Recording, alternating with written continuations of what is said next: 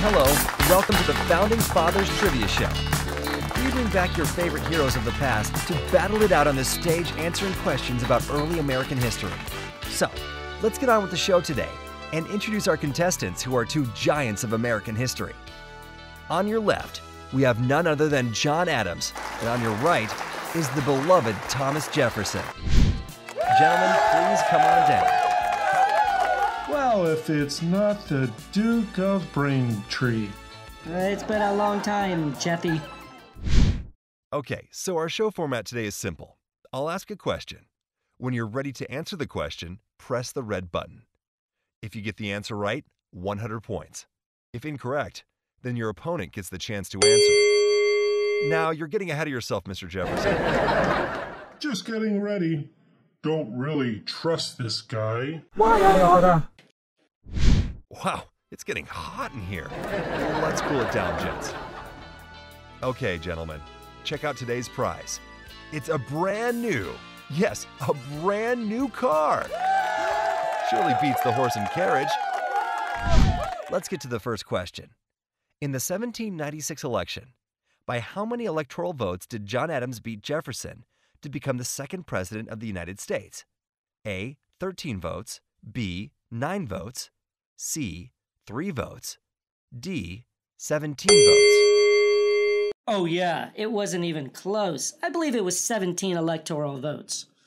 Sorry, Mr. Adams, that is incorrect. Mr. Jefferson, would you like a try? Yeah. Cheating Adams. I believe he squeaked by with 3 votes. Congratulations, Mr. Jefferson. You win 100 points. Okay, question number 2. When was the Declaration of Independence signed in 1776? A, June 23rd, B, July 4th, C, August 2nd, D, August 10th. Mr. Jefferson, what is your answer?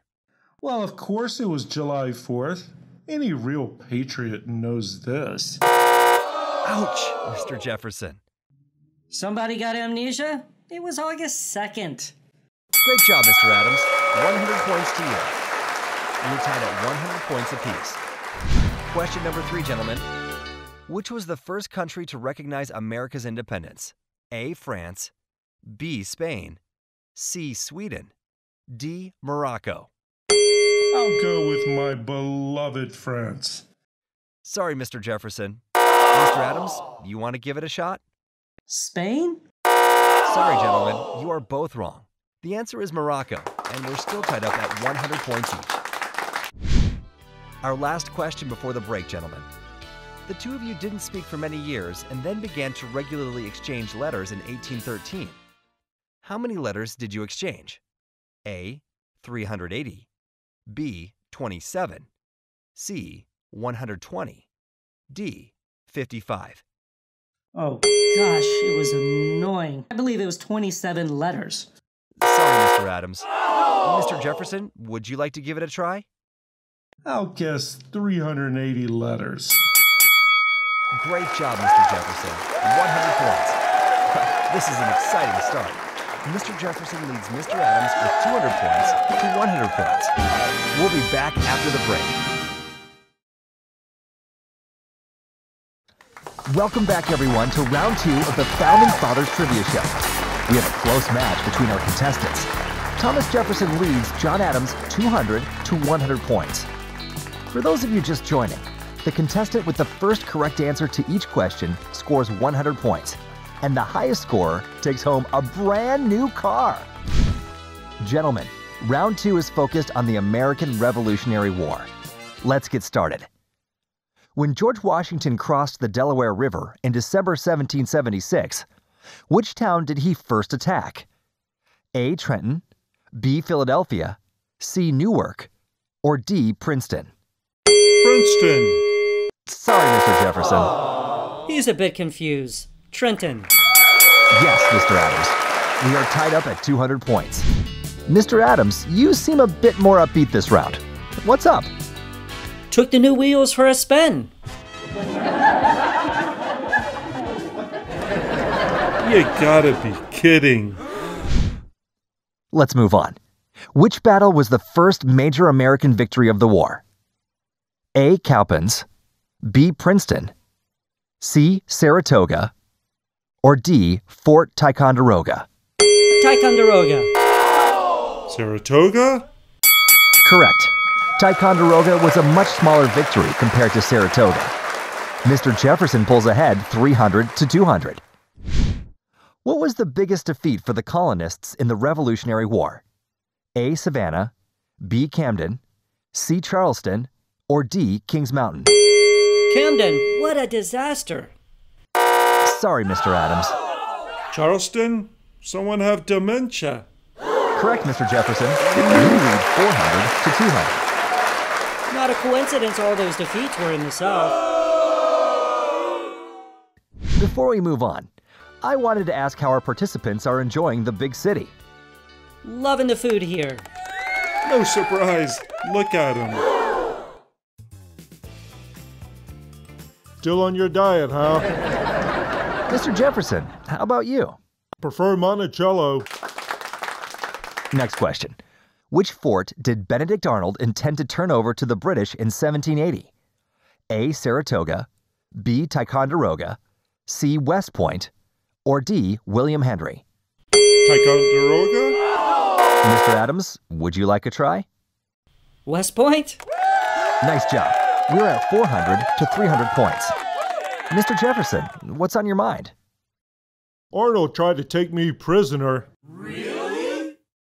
Would have been for the better. Not a surprise coming from you, John. Gentlemen, we are in the bonus round worth 200 points. You'll need it, John. Which British general surrendered at Yorktown in 1781? A. William Howe, B. Henry Clinton, C. Charles Cornwallis, or D. John Burgoyne? Cornwallis. What a comeback, Mr. Adams. You just picked up 200 points and have taken the lead. The score is 500 to 400. We'll be back for round 3.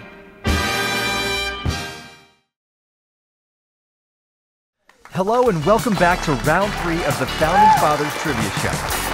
After 2 rounds, John Adams leads Thomas Jefferson 500 to 400. Round 3 is our final round, so the stakes are high. As a reminder, the first correct answer is 100 points, and our grand prize is a brand new car. Today's topic is the War of 1812, aka the Second American Revolution. This long-forgotten 3-year war wasn't insignificant, with thousands killed on both sides. The war was more or less a draw, but America held its own, and it was a key factor which led to the era of good feelings in America. Welcome back, gentlemen. Thanks. By the way, you can thank Jefferson's Embargo Act for starting this war. Wow, Mr. Adams is a bit on edge today. Well, let's get started with our first question. Commodore Perry won an important victory over the British in which battle in September 1813? A. Horseshoe, B. Lake Erie, C. Tippecanoe, D. Plattsburgh? Plattsburgh. Sorry, Mr. Adams, that's incorrect. Mr. Jefferson? Lake Erie. Correct. Mr. Jefferson ties it up at 500 points. Next question, gentlemen. In which battle did the Native American leader, Tecumseh, die fighting for the British in October 1813? A. Creek War, B. Thames, C. Horseshoe, D. Frenchtown? Frenchtown? Horseshoe? Wow, gentlemen, Oh you are my. both incorrect. The correct answer is the Battle of Thames, which took place near Detroit. We are still tied up at 500 points. Gentlemen, did you not get enough sleep? We toured the city yesterday a bit late. That should have been me. Yeah, right. You got Rushmore. Question 3. The British burned down Washington, D.C. in August 1814 in retaliation for the burning of which city? A. Chippewa, B. Frenchtown, C. York, D. Montreal? Montreal. Ouch, Mr. Jefferson. York, of course. Correct, Mr. Adams. You pull ahead 600 to 500. His fault. Blame game continues. Question 4. Francis Scott Key wrote the Star-Spangled Banner during which battle in September 1814? A. Baltimore, B. Plattsburgh, C. Bladensburg, D. Lake Champlain. Mr. Jefferson? I believe it was Bladensburg. Sorry. Mr. Adams, would you like a try? Good Lord. Baltimore at Fort McHenry. Mr. Adams extends his lead 700 to 500. Gentlemen, have you visited Central Park? Catch a ride on the horses?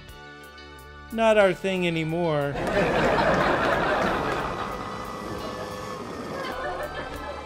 Question 5. Which treaty ended the War of 1812? A. Treaty of Ottawa, B. Treaty of Montreal, C. Treaty of Ghent, D. Treaty of Toronto. Oh, creepers, I think it was Ottawa. Sorry, Mr. Adams. Got a case of brain fog? It was Ghent. Correct, though Mr. Jefferson still trails Mr. Adams 600 to 700. Gentlemen, we are in the bonus round, where our last and final question is worth 200 points. Mr. Adams, you're ahead. How are you feeling? Slam dunk. Ready to drive home with the sweet ride. Mr. Jefferson? Bring it on. Here we go. General Andrew Jackson defeated the British in which battle in January 1815? A. Lundy's Lane, B. New Orleans, C. Plattsburgh, D. Bladensburg. Plattsburgh. Oh, squat, I meant. Sorry, Mr. Adams. How could you miss that one? New Orleans. Congratulations, Mr. Jefferson. You win 800 to 700 points and are the winner of a brand new car. She's all yours. How sweet it is. John, you can take the scooter.